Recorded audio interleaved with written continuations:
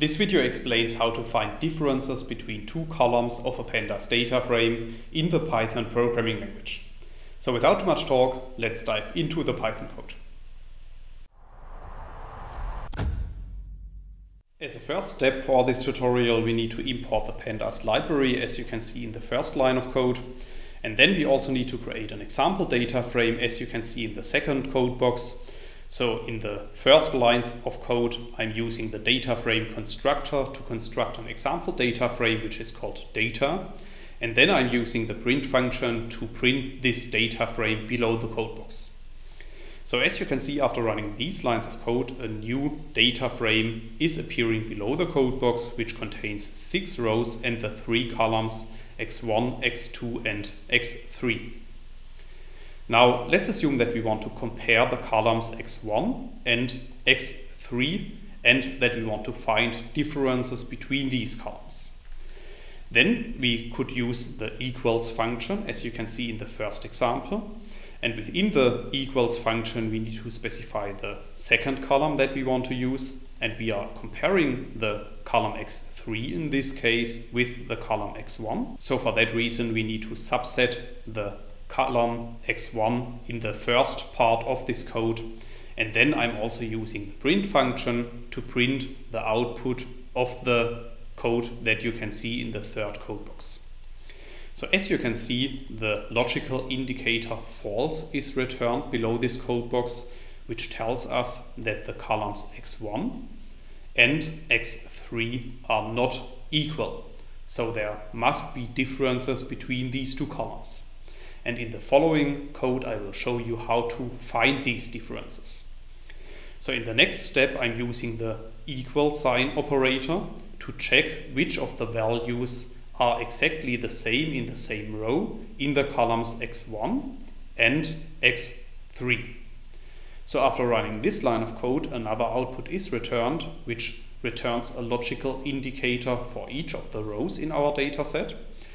And this output shows us which of the values are the same in a row for the columns x1 and x3. So for instance, in the first row of our data frame, the values are the same. So as you can see by having a look at the output of our data frame above, the values in the first row are 1 and 1 in both of the columns. In the second row, for instance, the logical indicator false is returned because these two values are different, because in the column x1 the value is 3 and in the column x3 the value is 2.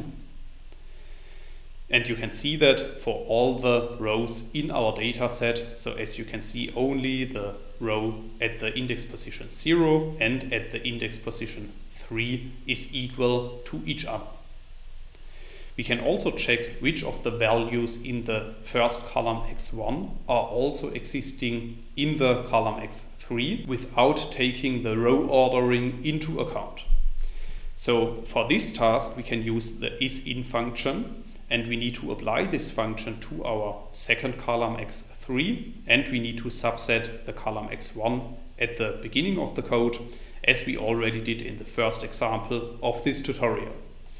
And then below this line of code, you can see another output which shows a logical indicator true or false for each of the rows of our data set. And as you can see, only the value at the fourth index position of our data set in the column x1 is not existing in the column x3. So as you can see by having another look at the output of our data frame, the value 7 is not existing in the column x3. However, all the other values are existing in this column. That's all I wanted to explain in this video. In case you want to learn more on this topic, you may check out my homepage, statisticsglobe.com, because on my homepage I have recently published a tutorial in which I'm explaining the content of this video in some more detail. I will put a link to this tutorial into the description of the video, so you can find it there. If you have liked this video or if you have any questions, let me know in the comments section below. I'll try to respond to all comments as soon as I can. Furthermore, make sure to subscribe to my YouTube channel to get notified about future video releases. I have already published about 500 videos on this channel, and I'm releasing new videos on a daily basis. Thanks a lot for watching. See you in the next video.